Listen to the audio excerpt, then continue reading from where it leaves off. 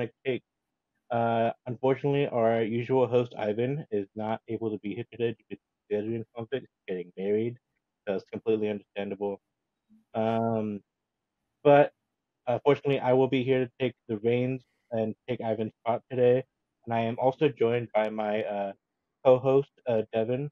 Devon, how are you doing today? I'm doing great. I'm doing great. How about you, Abram? I'm doing good. I mean, I took a nap. And I got my coffee. I'm feeling good. I'm a little bit shaky, but I'm all right. And I'm sure you guys have noticed we are also joined by a very special guest. Uh, we have today Whitecaps expert Angelo Zarra. Angelo, would you mind introducing yourself to people who might not know who you are? Of Hey guys, just before we start, I just want to say thanks for having me on. This is course. awesome. I'd like to talk some Whitecaps, but yeah, just I've been a Whitecaps fan since they came into MLS since 2011. Been following them ever since then. It's always been Heartbreak City, and especially now we're living in an era where money's kind of taking over a bit in the MLS. So it seems like Vancouver's chance to get an MLS Cup is slipping further away each year, but I'm married to the team, so I'm sticking with them till death do us apart. So yeah, and hopefully we get an exciting game on Sunday here. It's been a while since we've seen our teams take the pitch here, so hopefully it'll be a game with fireworks on Sunday. Oh yeah, definitely. I've been missing Quake's action for a minute. We weren't left on the greatest of notes after our defeat to Tigres, which I'm sure you guys know all too well. But I'm curious, what are your thoughts on your overall season so far? Not just Leagues Cup, but also MLS. Uh, Kind of expected the season that they're having this year. Last year, they they had a playoff shot until like decision day, and they just missed out against losing against Minnesota. I feel this year is going to be the same thing. They did make some good acquisitions during the break here. They got two Canadian internationals, which is kind of huge transfers for them for their budget, with Sam Adekubi and dropping a name here, Richie Larias from TFC. So we'll see what the kind of difference they'll do. But uh, like looking ahead to the game against San Jose here, it's going to be must win because looking at their schedule after the game against San Jose here, they're going on the road for seven straight games. And just like San Jose, Vancouver's away record is poor and it's tough for them to get results. So I think that's going to be their make or break part of the season in late August and September here. If they can't get any results on the road, then I think their playoff chances are toast. So we'll see what happens, but they got to start. They got to get points on the road, or else they're finished. Uh, yeah, and I definitely don't hope we give you those points, but I do hope that I do wish you the best of luck. I would say that Vancouver is probably my favorite of the three Canadians. I think the closest, but also I just like their vibe more than Toronto. Toronto feels like, and then I don't Mhm. really think about Montreal. To be honest, I just don't think about them very much. But yeah, Devin and I were discussing in preparation for this episode. We were talking about like how close we are in the league table, and we're just above you guys, but there's not like a lot separating us. Devin, what are your thoughts on the league Yeah, table? so currently there's a 1 point difference. Our results have been almost the exact same, besides the game in hand that Vancouver has on us. I think we currently have 8 wins, 8 draws, and 7 losses, and I think Vancouver is currently at 8 wins, 7 draws and 7 losses. Um, so they do have a game in hand, but we'd have the point advantage. Um, Another thing that I noticed that Angelo can probably, analyze a little bit better than us is Vancouver is really good with scoring both away and at home. And considering, their home record, the fact that they can score more than 2 or 3 goals a game, it's going to be a tough matchup versus the San Jose Earthquakes, who have been known for, keeping the goal conceding numbers to a minimum. So Angelo, I'd like to hear your thoughts on the possible matchup we have this coming weekend. Yeah, well, I'm someone that likes to bet on soccer too. So these are trends that I notice. And as you said, Devin, like Vancouver, they're such a high scoring team at home. They're finding ways to put the ball in the back of the net. And San Jose, on the road they seem to struggle. I believe they only have 10 goals on their in their away form, and they've allowed 20, I believe, on the road. So that kind of sets up nicely for a high scoring game, kind of for Vancouver. Um, and like I mentioned before, Vancouver's strong home record. Like they've only lost 2 games on BC Place there. I think like they're teams that are more experienced playing against Vancouver. They're kind of used to the turf. As like say for the newer players there, it you know what the artificial turf throws off some players, and I think that's why Vancouver has such a home advantage too. Is that artificial turf? So we'll see what happens. But it's funny, yeah, these two teams they're neck and neck to the head and head. I believe head to head all time games. It's like 11 wins for San Jose's 10 wins and 12 draws. So if I had to bet on this game, I would not to be a homer, but I would have to lean just Vancouver for a simple fact they have such a strong home record. And San Jose, they're just struggle on the road. They're just like Vancouver. I don't know why these teams are so Jekyll and Hyde from home and road. Like I I don't understand why. I know MLS has a huge home advantage for teams, but I just don't get it. Yeah, I would love to defend my Quakes and say that you're wrong and no, Quakes are the best. No, we are bad on the road. We just kind of like put Yeah. it up to the our gray creators kit. That thing is cursed, I swear. Um, Hmm. but yeah, Can confirm. Yeah. yeah. Yeah. So in preparation for this, I was looking at some of the highlights of your last game. I didn't get to see the Galaxy game, even though I believe you guys won that, correct? Um, Hmm. so the Tigres game was wow, what a match! That was a very exciting match just to watch in the highlights. I'm sure watching the full thing must have Hmm. been like an emotional roller coaster. You guys scored first, and then Tigres, Andre Pierre Gignac with a bicycle kick to equalize it. Wow, that was just a crazy match. What are your thoughts? Yeah, Vancouver, they seem to get burnt on set pieces. I don't know what it is. I think I don't have the stats in front of me, but it seems like I don't know, watching them like every time they give up a goal, it's from a set piece. They just seem to they can't defend it. And I don't know, like there's no analysis with this, but just being a Whitecaps fan, it's just always heartbreak city. Like that Tigres game, you think when they score first, it's like, okay, we got some mojo, things are gonna go good, and then we just couldn't capitalize, and then we lose in penalty kicks. So it was just unbelievable, especially after the high, after beating LA on the road in LA, like a team that has struggled to win in LA and on the road. So it was just, like I said, heartbreak city. I hope they can recoup and now get ready for the stretch drive here. Oh, for sure. Um, yeah, and I mean, I was watching some of the shootout, and I saw that clip. I didn't realize it was from the Vancouver game where Guzman was just like pulling the string out of his mouth. Uh, Yeah, it was being like a mime or whatever. That was ticking me off too. I wanted to punch the screen. He's a To the professional goal. shithouser. Yeah. no, yeah, I saw that. I was like, that's awesome. But then, like, I really like you might not think that's so awesome, when it happens to you. But and it worked. Yeah. It worked, which is the crazy thing. It put your taker off. So yeah. Hmm. Um, So, let's talk about some of the signings that you guys made. You guys, like you mentioned, you got two Canadian national team players. Didn't that.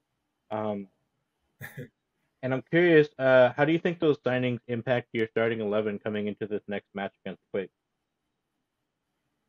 Well, for say Richie Laray, he usually plays as defender, and Vancouver usually plays a back three. So I wonder if they're gonna play with 4 defenders, or if he's gonna play, say, in the midfield, kind of like as a wing back, and just rotate back and forth, and he'll jump up into play when need be, and then when the ball's in like their end, he comes back and helps out. So I'll be curious to see if Vancouver keeps their same formation with the back three. I've never liked the back three since Vanni Sartini took over the club. I always felt like Vancouver's that's kind of their weakness is defending, and they still roll out with the back three. So I'm curious, like I said, if he'll play back four. I highly doubt it. I'm sure Richie Larea he'll play somewhere in the midfield, and same thing with Sam Adekubi. He'll probably play on the left side. You'll see him on the left wing. He'll probably run up and down the flanks.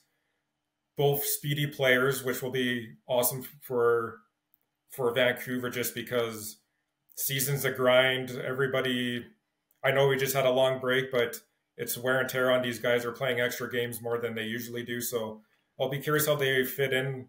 I don't know if they're going to start just because to integrate them into the starting 11, maybe they'll come on as subs, but we'll see. I think they'll maybe make an impact later in the campaign, but for now, I don't see them making uh, like an immediate impact. I think they're just going to stick with what's working for now and just kind of ease them into the lineup as we go. So with that being said, what would you say is your starting 11 for this next match?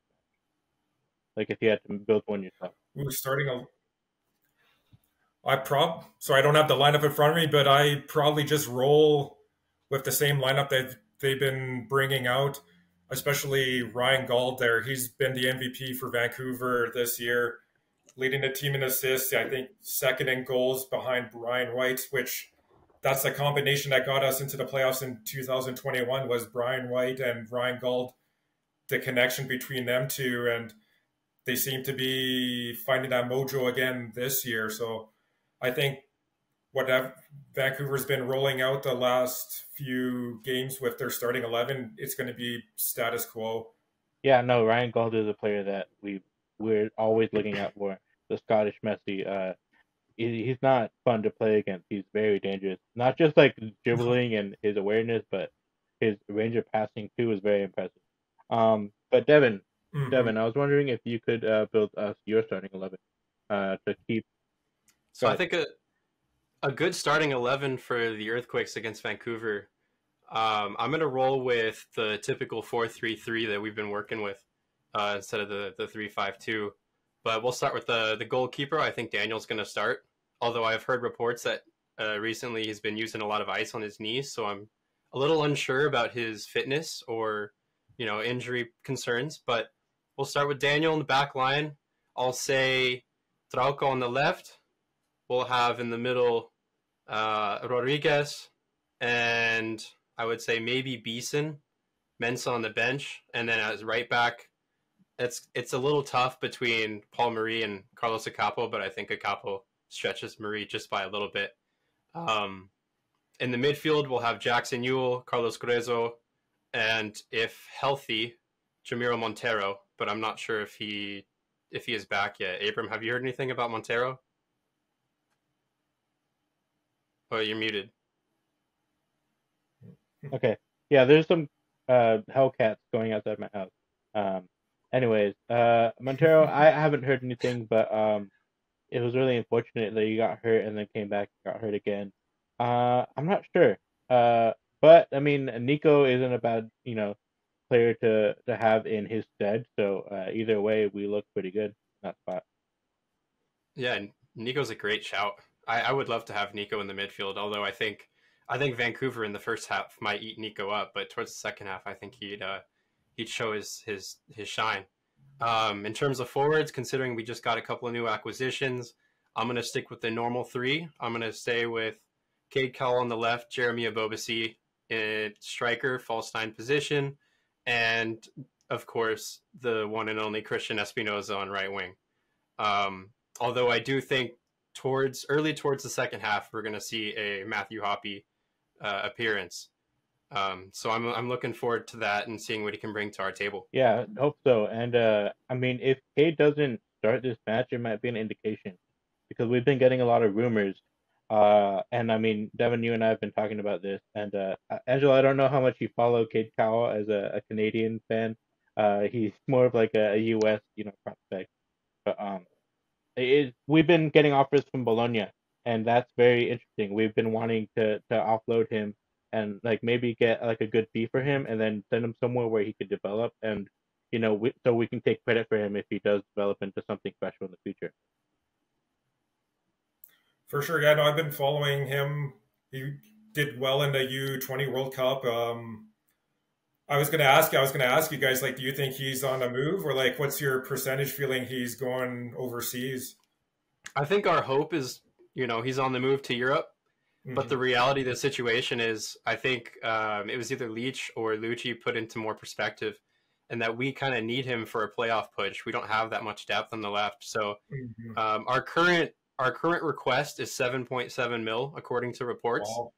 Wow. So that's a big fee for a player who doesn't have the numbers within the within MLS. He did fare well for the U20 World Cup and somewhat for the US for the Gold Cup, but at the same time, I kind of agree with after thinking about it with our fixated fee, because it's not more of a how good he is in the world and what a normal fee would be for him for his talents, but I think it's his importance to the club.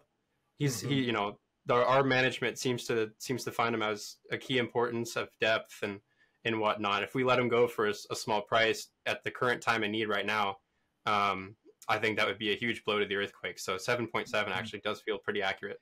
I do think that he is an important player. Unfortunately, we don't have a lot of depth there. I think the pecking order right now, if we assume Hoppe is purely a striker, which is kind of weird, but we'll get to that later. We have Buda and Richmond, and that's our left wing. Which both of those players are very good players in their own right. They've been killing it for Quakes too, but they've yet to prove themselves in MLS play. So getting rid of Cade Cowell after our window is closed to make transfers, even if we get in 7.7 million, it's rough because we want to make playoffs. Lucy promised playoffs, and his job's on the line if we make a huge drop and then don't end up making it into the playoffs this year. So I do understand both perspectives, but I think in the long run, like for the like eventually we want to see Cade moved on, and I think we're disappointed because this was the time. He did amazing at the U20 World Cup. He was with national team. His resume has never been better, and we as Quakes fans are kind of scared that it's just going to go down from this point. I have a gut feeling that he's going to leave this offseason, at least MLS offseason. Mm-hmm. He gets that good amount of half season time in Europe somewhere, and we can find with the price tag that he has, I think we can find a good replacement player with that money. Hopefully domestically, because I know the league rules require any income money that we get, we can transition into GAM or TAM. So knowing Leach, our GM, he likes to make domestic transfers, so I'm hoping that's the case. Yeah. So to pivot back to Caps talk, we didn't have you here just to talk about Quakes this but I'm curious. So from my perspective, as someone from the outside, who my only real view of the Caps has been through fantasy MLS, was Caps didn't start off great this season. They were a team where if you see someone facing them like Almada or a good striker, you will pick that player because they are tipped to do well. But you guys have climbed up the table a lot, and I'm curious what you think has happened to make that change. Well, like I mentioned before, Vancouver's strong home play, that's what's moved them up the table, because they played a lot of home games. And like I alluded to before, now that they're going to be going on the road, we might see Vancouver take a dip in the table there. So that's why I said this game on Sunday, it's not do or die, but it's almost a must win because they need it. And Vancouver, I think I'm surprised the way they kind of play too, even though they have a strong home record winning. So you guys have the U.S. Open Cup. Vancouver, they won the Canadian Championship, which is the equivalent of the U.S. Cup. So I thought that was kind of maybe their peak. I didn't think they would maybe string wins after that, but they seem to keep level-headed, and as long as they keep up their strong home play, they're going to have a fighting chance for the playoffs. To me, it's what's going to determine their season is their road play, and it's not pretty on the road when they only have one road win and they can't keep the ball out of their net. And at the start with their goalie upgrade there with Takaoka, he was getting clean sheets left, right, and center. And then now it seems like Vancouver, they seem to be conceding. I think it's been 12 straight games. They haven't kept a clean sheet in MLS play. So if you're a betting person, I would take both teams to score in Vancouver Whitecap matches because they always seem to be a little bit higher scoring games. Yeah, good input. for sure. So I'm curious about that. So a key player for you guys, who I was, scared of playing the first time, was Julian Gressel, and I was really shocked that he left kind of pretty soon after arriving from. I'm not even sure where he came Hmm. from. DC United, was it? Um, he was Yeah, like, DC. he is still such a great player and has such an impact on the game. So I'm curious, what are your thoughts on his departure? It's a big hole for Vancouver, especially we're a team that doesn't have much depth. I know we adding, it's Sam Adekubi maybe takes over that role, or Richie Larea, even though they're not true midfielders. But yeah, like when we got him last year, I was super stoked. I thought it would work out. I thought it would be an assist machine, but he did put up some decent numbers, but it wasn't. I think I kind of had this expectations he would be like kind of a Ryan Gauld like 1B, but it just didn't turn out that way. I think Pedro Vite in the middle, I think, is kind of took over the role, and I guess salary wise, because Vancouver's not a team that can spend, so to offload that contract, I think that was more than anything for Vancouver. But yeah, I was kind of sad to see him go. I hoped it worked out, but I wish him all the best, and hopefully he just doesn't score against our teams in the end. That's all. Definitely, and it's funny you mentioned Vite because that's the player that I did want to mention. I actually got a autographed Vite card, but I don't have it with Oh no me. way. Yeah, it was pretty cool. But anyways, um, so I saw that Matthew Doyle mentioned Vite as one of the best young players in MLS this season, and how he was supposed to be like a more of a number 10 type player, but kind of like proved himself in more of a deeper role, playing more like controlling the tempo of the game, and he's stepped into Gressel's spot. I'm curious what Hmm. your thoughts are on that and how accurate that assessment is. I think it's a fair assessment. He's kind of beating expectations than I thought. He's remained healthy. He's played 22 games this year. I think was last year he had a bit of an injury bug. It was nice to see him put up. He's put up 4 goals this year, which is more than you could really expect, especially playing like a deep lying midfielder, which is can't ask more than that. And you know what? At only at 21 years old, you know, he might still have some ceiling to hit, like to hit his full potential. But then in an MLS, once you hit that potential, you're obviously going to be sold after. So hopefully, Vite, he's going to play an important role for this team going forward. So hopefully he can stay healthy because he's a key player in this team. If he goes down, I'm knocking on wood here. Like I'm not wishing injury on anybody and on any team, but if he goes down with injury, it's going to be a big hit for Vancouver. And like I said, to repeat myself again, when they're going on the road for 7 games, you need all the legs you can have and depth. So I hope he could just remain healthy and just the way he's playing will be good enough. Hopefully for us. Yeah, he had like a banger against Tigres too. I just watched that. It was Mm-hmm. insane. A volley from outside the box on his left. But I'm curious. So the last time we faced each other, I believe was it 2-1 or 1-0? I'm not sure. 2-1. Yeah. 2-1 to the Earthquakes. Right. Yeah. Um.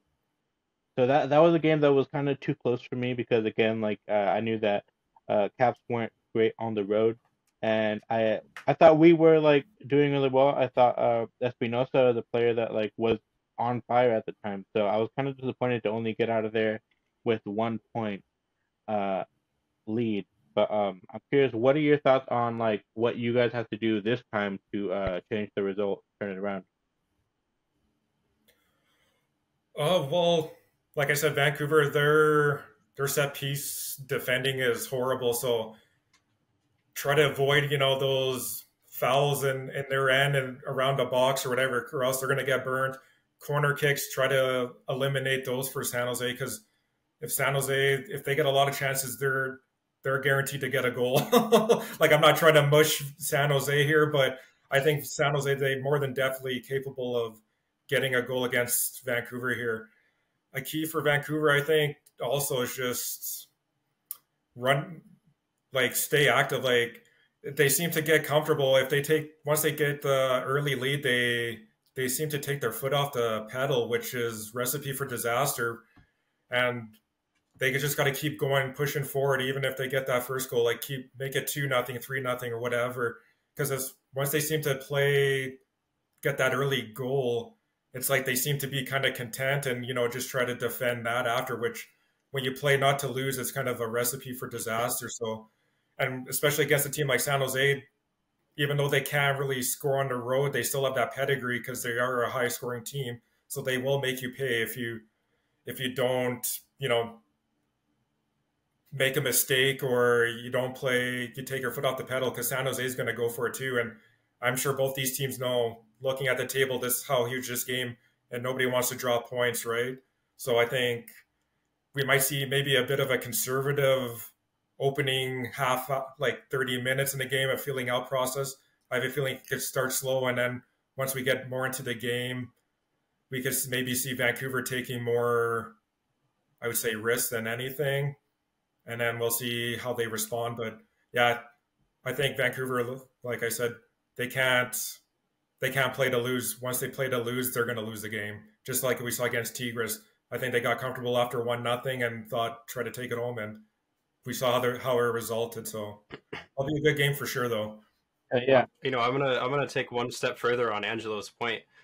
There was a game that I watched for Vancouver, and it was against the LA Galaxy. I believe it was the July 15th game, because they had so many goals then. Mm-hmm. The game finished 4-2. Vancouver scored a lot of goals early, but I think it was towards the last 30 minutes of that game, LA Galaxy kept coming back despite the lack of offense that they had with, I think Chicharito was out before then. Don't quote me on that, but yeah, LA Galaxy started coming back, and they finished 4-2. But like you said, scoring early with the Vancouver team, it might not benefit at the end of the game, especially for San Jose, considering our nickname is our method is Goonies never say die. So it is something to look out for Earthquakes fans and Vancouver's fans alike. This will be a tough matchup, no matter which way it goes. If Vancouver's up 3-0 at half, stay glued to your seats, because things could change at the end of the game. Yeah. Mm-hmm. Devin, I was curious. Definitely. What do you think that we have to do to beat them again on the road? I think we just have to keep taking shots on target. Move the ball around more in the offense. Try to keep possession, hold possession. Give the ball to Grezzo, Yule. Let them, switch out each side of the field. I think if there's a chance to swing it to the left, let Cade Cowell run on those counterattacks if possible, or load the box up with a bunch of players when SB's on the ball and see if we can get a header on it. Even a set piece, like Angelo was talking about, if we can get a set piece somewhere around the box, I think we can have Rodriguez or one of those taller defensemen put a header on it. One of my biggest criticisms for the Earthquakes is you have to put a shot on target. No more of those flying 35 balls in the air, flying it into the airport or whatever that Seattle announcer said to us. I think we need to put more shots on target. And I'm looking at the stats right now. The last game versus Vancouver on March 4th, we had 20 shots compared to Vancouver's 7, and 6 of those were on target compared to Vancouver's 2. We also had 60% possession versus 40%, and 609 passes versus 406. So I think Lucci's design play allows the possession build up, and I think we need to keep control of that, especially in an away game, considering our form is almost abysmal. We've only had one win away. So if we keep possession away, I think we can dictate the game and, force at least a draw, if possible. Yeah. So Devin, real quick, I want to hear your thoughts on Hoppe, but I also want to hear how you think that he might play into this game, being, as Angelo gave us, the secret weapon might be set pieces in this match. Well, I haven't watched too much of Hoppe's games, but I know that he is a U.S. men's national team former prospect or current prospect. He's come in here with a lot of European experience, and he seems like a good player when put in the box. his connections with Espinoza might be critical for his development and bringing himself back into form to head back to Europe. I think as long as he just hits those one-timer shots that he used to take back, I forgot, it was like the Scottish League or something. Yeah, Schalke as well.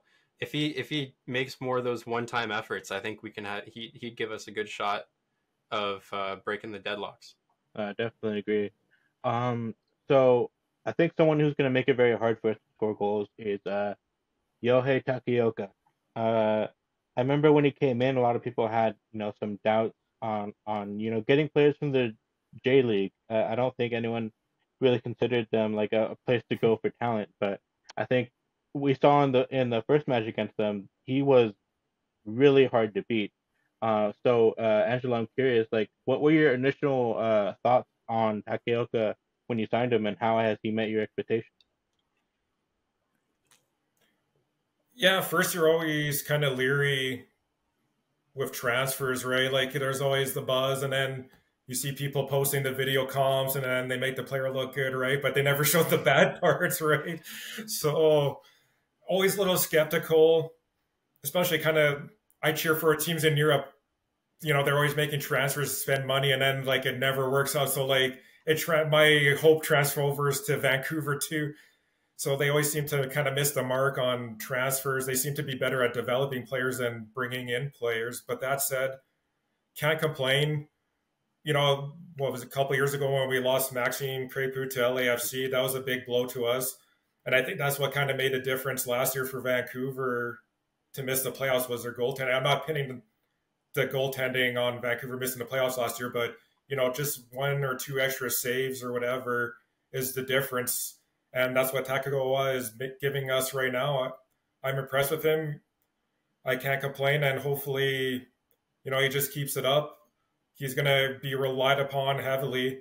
And I just looked it up. The last game San Jose and Vancouver played at home in BC Place, there was 16 versus 15 shots on net. So, and just like on the game and back on March 4th, I think there's going to be lots of shots on net. So he's going to have to be on his A game for Takaoka and to keep the Whitecaps in this game. If he's not, then we could see potentially a goal fest. So he's going to have to be sharp. And like you said, Cade Cowell, he's dynamite. He's dangerous. And if he's not marked, Takaoka versus 1v1 versus him, I'm giving Cade Cowell the advantage. So yeah, he's going to have to perform good, and hopefully he stays healthy and gives us a fighting chance. Oh, definitely. So I always realize this when we talk to people like outsiders, non-Quakes fans, on Cade Cowell, because for us, we're like, God dang it, Cade again. Like that's just our thoughts on Cade Cowell at all times. And then like in like 5-second period, he'll run past the whole team and look like Cristiano Ronaldo in his prime, and we're like, okay, never mind. We can't actually say anything. But then he'll, just run off the pitch randomly. And so he's a very frustrating player. But so it's interesting to see the perspectives that outsiders have on Cade Cowell. But Devon, go ahead. Yeah, I was gonna say there's a lot of polarization on Cade Cowell. I'm in a MLS group chat on formerly Twitter, now X, and there's a bunch of people that love him or hate him. There's no in between. Yeah. No, I think he's quality. It's just like you said, like it's the consistency. That's why he's in the MLS. Like, let's be real. That's why these guys are there, because it's a consistency. But I think him in Europe, he plays with better. Like, this is not a shot against Earthquake team, but he plays with a little bit more quality in Europe. I think you're going to see a greater Cade Cowell too, right? Potentially. Like, I think his ceiling is going to even go up and up more. So yeah, Devon was making that point in the Tectonic Discord. Shout out the Discord. Definitely join if you aren't already in there. But he could definitely improve. I don't think we want a loan deal for him, which was proposed, which is why there's kind of issues on that transfer going through, because they wanted to make it a loan with a buy option at the end, and we were like, what if they realize all the issues that he has? It's like trying to sell your car or something. I don't know, but So we just want a straight up sale option because that'll incentivize them to put more effort into developing him and bringing out what he has, as opposed to a loan where it's like, oh, he missed his first touch, we're kind of gonna forget about him and not pay his buy option and just let him go back at the end of the year, which is our worst fear because being without him and then not getting anything for him, like that's not a great deal for us. I agree, and this is a great transition to a next topic. I would like to ask you, Angelo. This was a question from our Discord. How many Whitecaps fans have become dedicated Bayern Munich fans because of Alphonso Davies? Well, you're looking at one right here. Yeah, it's funny. Well, like in Europe, my main team is Roma, same as Ivan for Serie A. So I'm used to losing. It's been a painful 20 years. So call me a bandwagoner, I don't care. So yeah, I definitely did start cheering for Bayern Munich and watching a lot more Bundesliga soccer since he joined in, geez, how long has it been now? 2019, so like last 4 years or so. So yeah, no, I shouldn't say myself I'm a Bayern Munich fan. Like I don't get emotionally attached. Like when they lost the Super Cup there on the weekend, there like I wasn't like torn to pieces or whatever. But like I'm a supporter of Bayern Munich. I want the best for Alphonso Davies, and yeah, like I think him going to Bayern Munich has made me almost a bigger Bundesliga fan than say Bayern Munich fan. But I guess Bayern Munich, they're kind of the team I kind of root for just because Davies on there, and until some new maybe Canadian makes its way to Bundesliga, because this is kind of new for my generation. We haven't had players from the national team go over to Europe and play on the big time stage, so it's really neat to witness and see. So that's why I have an attachment to Bayern Munich for the time being. And then wherever Davies goes, if he rumors are true, like if he goes to Real Madrid or something like that, I guess I'll jump on the bandwagon there.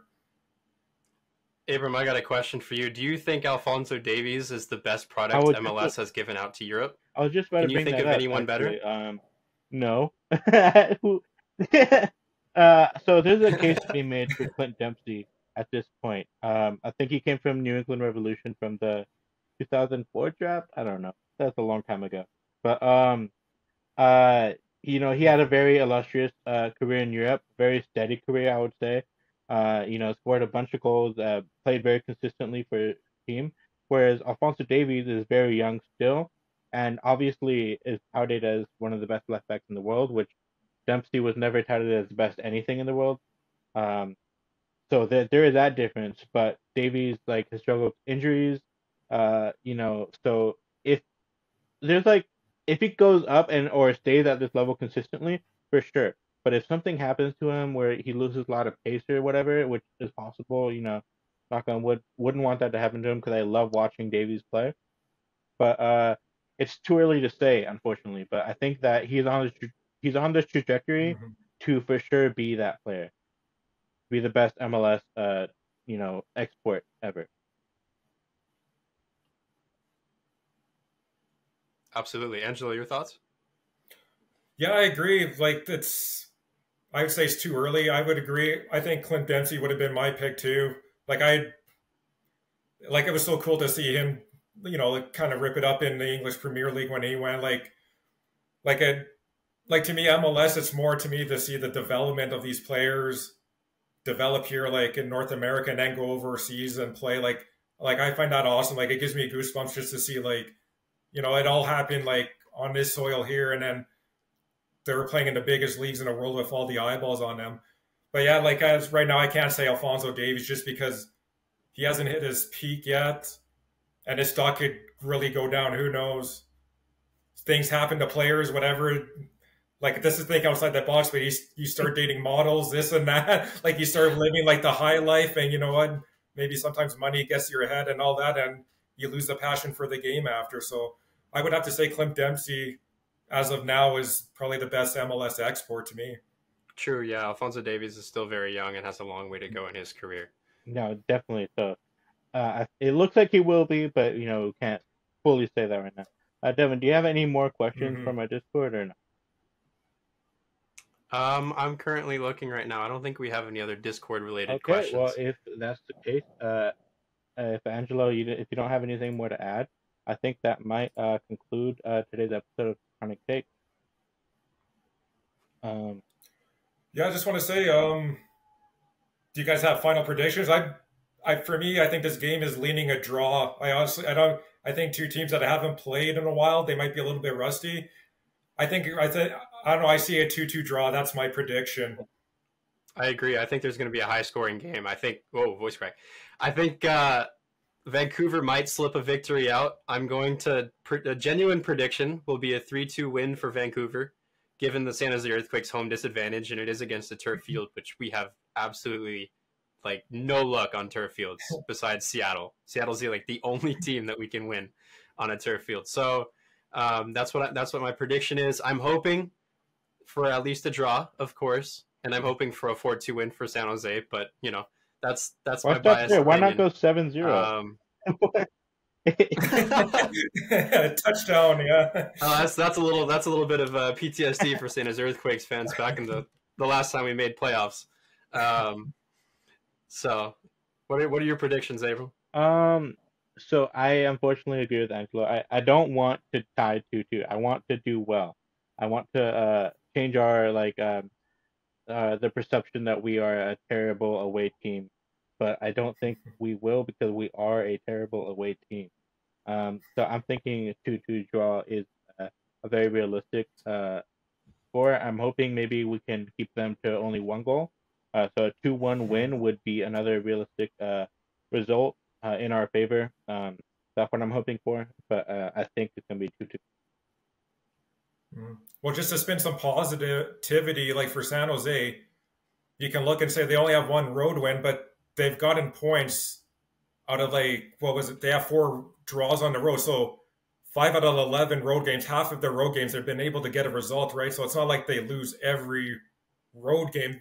They do get points, right? So there is that kind of, I would say, positivity for San Jose. If I was an Earthquakes fan, there's a puncher's chance for sure. I appreciate that positivity because sometimes it doesn't exist in Quake community. Yeah, it's a rare find. Yeah. I do have a question though for you, Angelo. Speaking of the connection between the Earthquakes and Vancouver, give us your thoughts on Florian Jungwirth. I remember he retired either earlier this year or last season, and he's become a coach for, I think, the second team for Vancouver.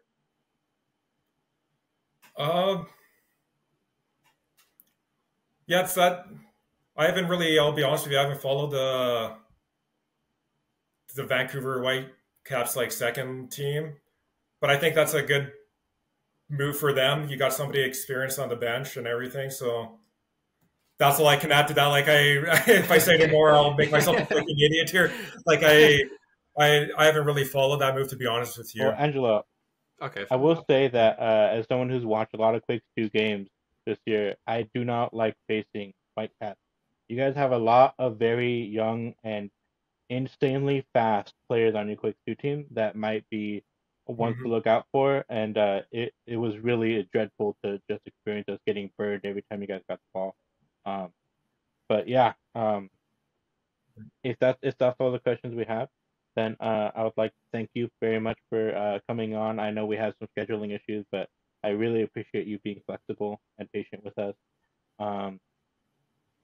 Devin, you as well. I'm glad you're here. But this has been the 93rd episode of Tectonic Take. I appreciate you guys all for coming. Angelo, where can we find you? You can find me on Twitter at PazzaPicks. I'm usually doing sports betting for MLS. I like to bet on soccer, any league in the world. So if you like sometimes winning picks, just give me a follow. And yeah, I just want to say thanks for having me on the podcast here. It was really fun to talk Whitecaps and Earthquakes.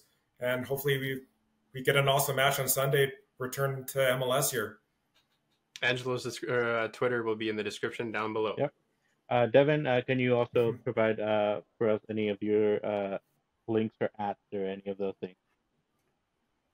I guess you can find me on Twitter, devbo_88. That's about all I use for social media nowadays. I've moved off Instagram and other social media networks. So find us all on Twitter. Yeah, and those will all be in the description. But thank you guys very much for watching, and we will catch you guys next time. Peace. Thank you.